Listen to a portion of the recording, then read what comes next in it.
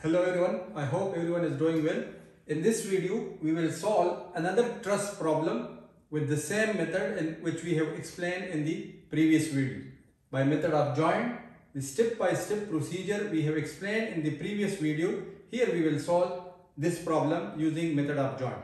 We will find internal forces in each member of the truss. So the step number one is, first what we have to do, we have to identify various elements of the truss or various members of the truss using proper notation. So we will just do the notation, like let's say this is point A, B, this is C, this point is D, and this point is E.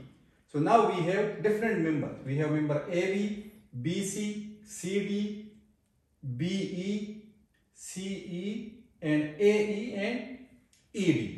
So all these members, what we have to do, we have to find internal forces in each of these members using method of joint, and we have to find whether the force here is in tension or in compression. So this we will be doing in this problem. So first of all, what we will do, as we discussed in the previous video, we will need this theta here, right? So let us find the theta from the start. So this theta is here, the angle between AB and AE. Now how we will find this theta? If you look here, the height of the truss is given 4.8 meter. And if I make a small triangle like here from AB to this point and then I join here, so this small right angle triangle is here. Now from here I can find theta easily. How? Theta here is equal to tangent inverse this height, which is 4.8, divided by the base, which is here the 3 meter. So if I use tangent inverse 4.8 divided by 3, I can find the theta, and the theta here will be equal to 58 degree. This is the theta which is here. So the same theta will be here also. Right? We need this in the calculation. Now how we will do? We need to find the reactions, but reactions are already given. 7 kilonewton here at this support and 5 kilonewton at this support. So no need to find reactions. Straight we will go and we will separate one joint and draw its free body diagram. Right? But before solving the problem, again we have to set our sign convention, which is positive here, and clockwise moment is positive. So I will draw, we will start from joint A, draw free body diagram of joint A, and we will find AB and AE. So free body diagram of joint A will look like this. Look here. We have this member AE. Here we will have AB. And we have this 7 kilonewton force. Again I repeat, why I have taken here away from the joint AE and away from the joint AB, because this is, I have assumed, and my assumption is that this force, the force in this member is in tension, and here also it is in tension. This is I have assumed, and we don't know whether it is in tension or in compression, but once we solve we will find to know. So the theta here is 58 degree.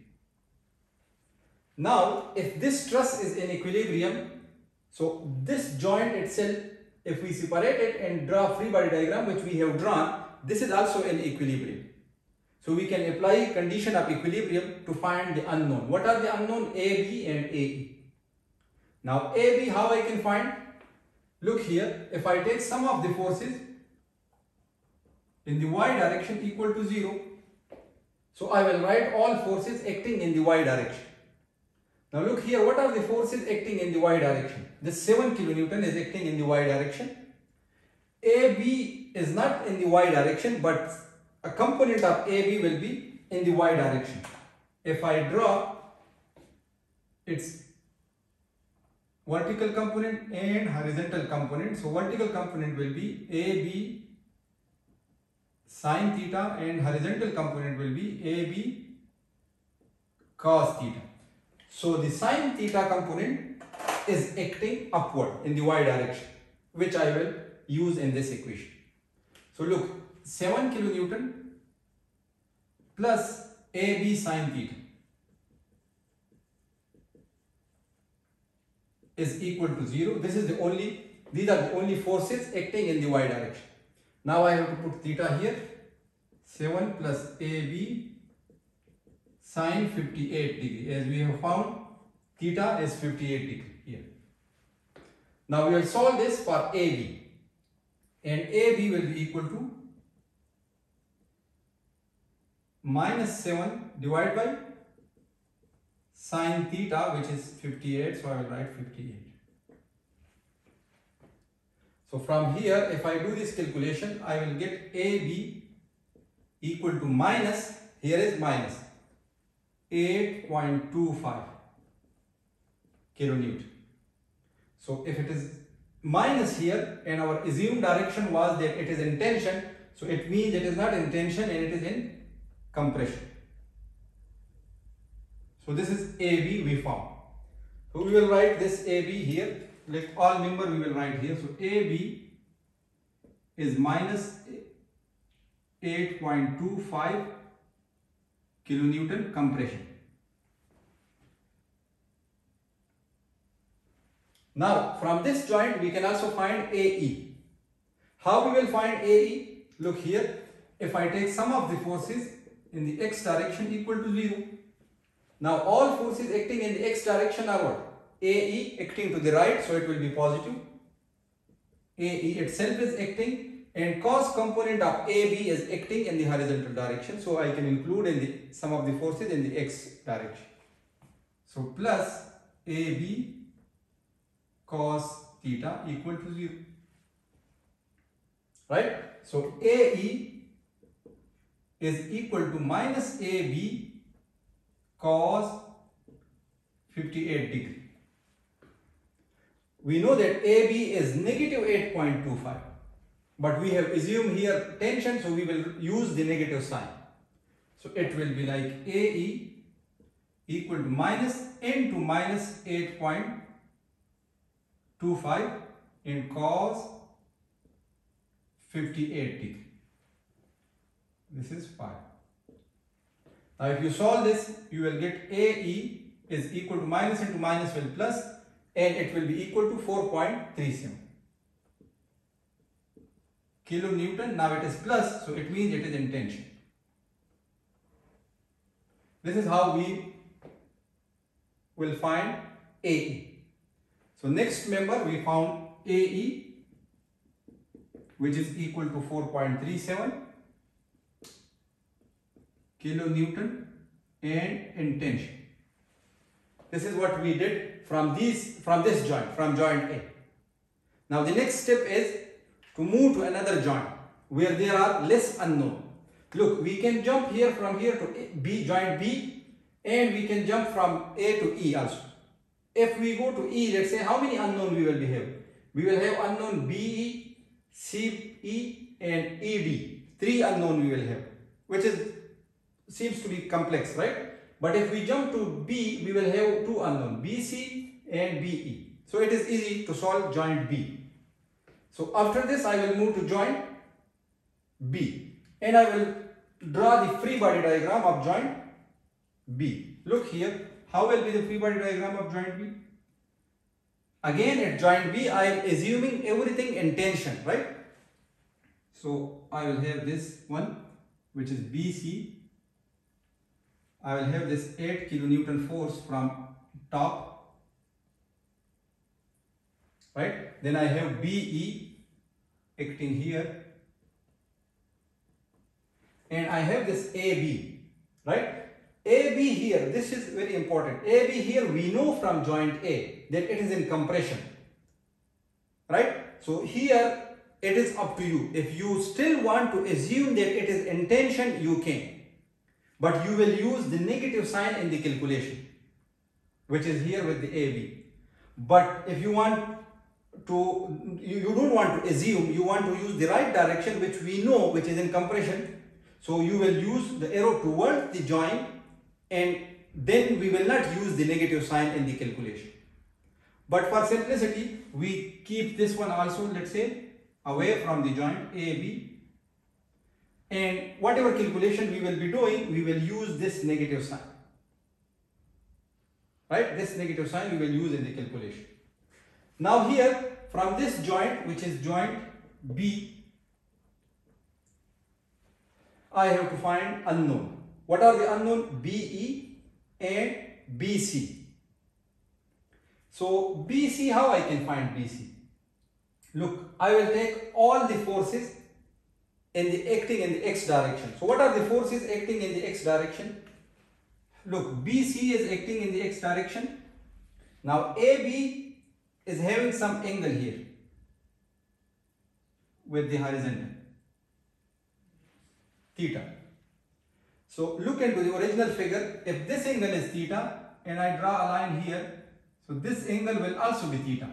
The alternate angles are always the same.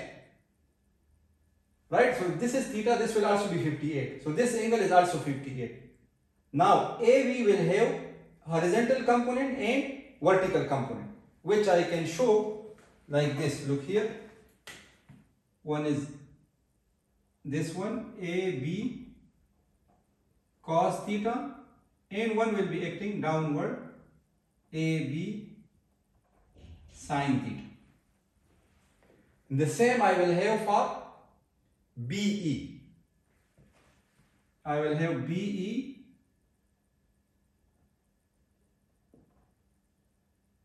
cos theta here, and I will have one downward, BE sin theta if I am using this theta, and this theta will also be equal to 58. So now I know what are the forces acting in the x direction. I will have to write to find BC. So sum of the forces in the x direction equal to 0. What are the forces in the x direction? Look, AB cos theta, it is acting to the left. So 1 minus I will put like here. Now minus AB cos theta. Why I put this minus? This minus is because of my sign convention. All forces to the left I am taking negative, as my sign convention is here. Right? Then BC itself is acting to the right, and BE cos theta is also to the right. So I will add that BE cos theta equal to 0. So from this equation, if you look, I have two unknown, BC and BE, and I have one equation, so I cannot find these two unknown from one equation. So what I will do at this stage, I will name this equation equation 1, and I will move to another condition of equilibrium, which is, let's say, sum of the forces in the y direction equal to 0. So I will write here the equation for the y direction. So what are the forces here acting in the y direction? It's joint B, AB sin theta acting downward, BE sin theta acting downward, and 8 kilonewton acting downward. So let me write downward, so that's why I will put negative sign, AB sin theta minus BE sin theta minus 8 kilonewton equal to 0. Now in this equation, I know AB, I have found here, only BE is unknown, so I can find BE from this equation. Right? I will put the value minus into the value of AB, which is minus 8.25. So I will put minus 8.25 sin 58 minus BE, I don't know, sin 58 and minus 8 kilonewton equal to 0. So I will solve this equation. Just for find sin 58, multiply with minus 8.25. You have this minus, so you can even cancel this with this one, right? If you want, so it will become plus. So you have to do the calculation and you will find BE. Right? This one you can just put it in calculator and you will find BE, and BE is equal to 1.18 kilonewton. BE is 1.18 kilonewton, but once you do this calculation, look, this will become positive, right? We have this one negative and this one also negative. So if you put this one here, right, it will become positive, and you have this one which will become positive. So BE will be negative. So BE is 1.18 kilonewton, negative 1.18 kilonewton compression. So BE will be in compression. Now we know BE, right? We have to put BE in equation 1, this equation, right? Now put this BE in this equation. So this equation, I will write it here, look, minus into minus 8.25, which is AB, cos 58, plus BC, which I don't know, plus BE, which is minus 1.18 cos 58 equal to 0.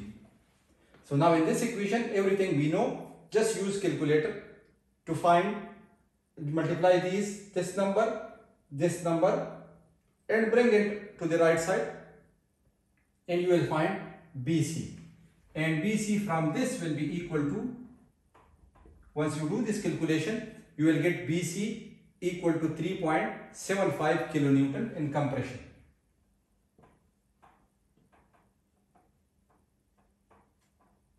So negative sign will be here, so it is in compression. So BC is also in compression. Now what we found here? We found BC, which is minus 3.75 kilonewton compression, and we found BE also, which is minus 1.18 kilonewton compression. So 4 member we found from these two joints, right? Now what we have to do, next step is to move to another joint and find the remaining unknown. So I will erase this, and then I will move to another joint, right? So this one I will erase. We have noted down the value here.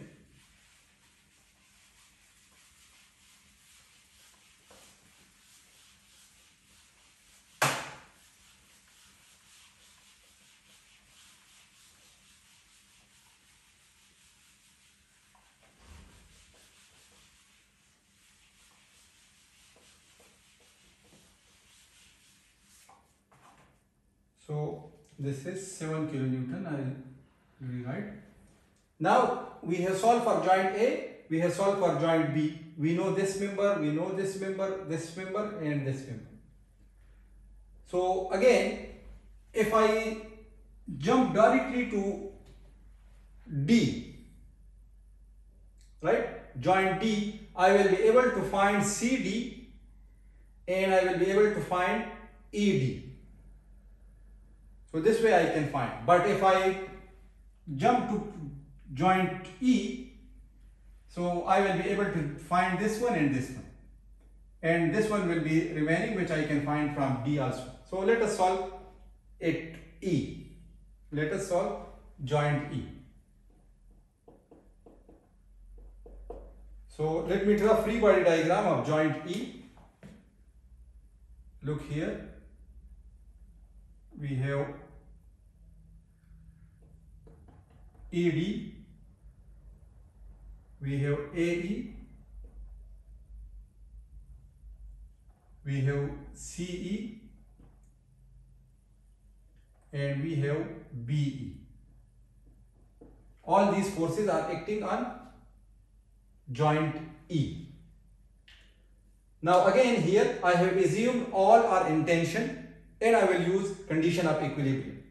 So to find ED, I can take some of the forces in X direction, but I will have this one unknown again. So it will be difficult to find from some of the forces in X directly. But if we take sum of the forces in y, we will have only one equation and one unknown, and we will be able to find. So let me write sum of the forces in y direction equal to 0. Now what are the forces in the y direction? If you look, there is no direct force in the y direction at this joint, but this CE will have the horizontal component and vertical component, which is CE sin theta and CE cos theta. Again, this theta is also theta, which is 58 degree. Right? Similar way we can find how we did it in the previous triangle. And we will have this BE also will have cos component, which is BE cos theta, and BE sin theta. So BE also sin theta will be there. Now what are the forces acting in the y direction? We have BE sin theta and we have CE sin theta plus, and that's it, these two will be equal to 0. So BE we know, we have found here BE is equal to minus 1.18 kilonewton, and here we have assumed BE as in tension, but we know it is in compression, so we will use the negative sign.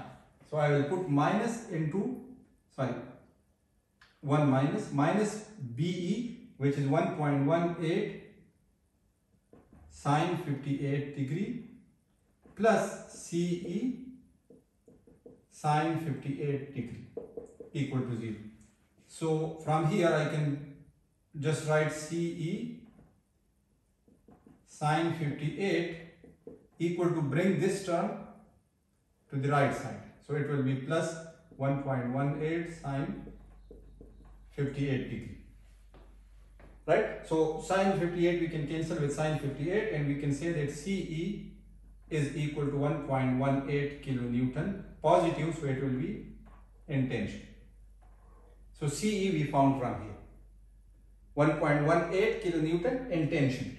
Now to find ED, what I can do, I can take sum of the forces in the x direction equal to 0. Sum of the forces in the x direction equal to 0. So what are the forces in the x direction? ED itself, the CE cos theta, it is positive because it is acting to the right, and BE cos theta, which will be minus, right, and AE again, which is acting to the left, so it will be minus AE equal to 0. So all these forces, we know CE, from here we will put CE, BE we already know, we have calculated here, we will put here, and AE we have calculated here, so we will put all values here and we will find ED. So once you put values here, right, theta is 58, here also 58, and put BE, AE and CE value, you will get ED. Right? Once you do this calculation, so ED will be equal to 3.12 kilonewton. 3.12 kilonewton, it is positive, so it will be in tension. So these two members, ED and CE, we found from joint E. Right? So what is left? Only CD is left. The last one is CD, this member. So this member, if I draw joint D here, so look here, this is the free body diagram of joint D. So this will be ED, and we will have this one, which is CD, and we have one force which is 5 kilonewton. Again, this is theta, we know that this is theta and this is 58 degree. So we need to only to find CD. So look here, this CD will have its cos component and it will have its sin component. If we write equation for CD, so we can write sum of all the forces in the y direction equal to 0. So I will have only one unknown and one equation. So look here, it is acting upward. So 5 kilonewton, this reaction force, plus CD sine theta equal to 0. There is no other force in the y direction. So if I find CD will be equal to minus 5 divided by sine 58 degree. So CD will be equal to, if you do this calculation, it is equal to 5.90 kilonewton in compression. So in compression, it will, minus sign is here, this minus will be here. So we found CD. So this way we finish almost, we finish all. So we found AB, right? This member we found, which is here. We found AE, this member, which is here. We found BC, which is this one. BE, we found this member. We have ED, this one, which is here, right? CE also we found here, this one. And last was CD, this one was CD, and this one is CE. This is CE. So CE is this one and CD is this one, and we found it here. So this is how we use method of joints to find internal forces in each member of the truss.